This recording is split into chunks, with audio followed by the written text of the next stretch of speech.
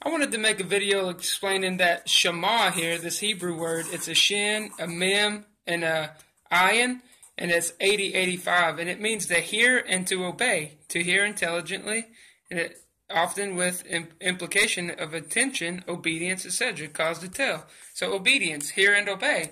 So in the Greek, it's actually the word here is Akouo, and so it comes from the same word. Akouo, to obey, comes from the same word as this word Akouo. So to hear in various senses. So if we go over here to Hupakouo, it means to hear under. So it's got that same word in it, Akouo, to hear under as a subordinate. That is to listen attentively. So we listen to God, to heed or conform to a command or authority. So in the Hebrew, hear and obey comes from the exact same, hear and obey is the exact same word, Shema.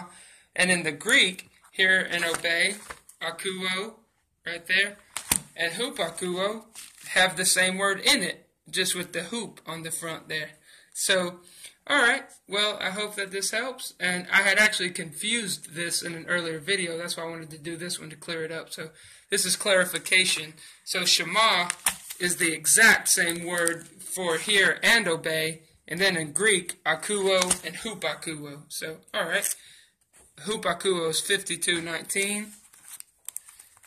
Akouo is 119.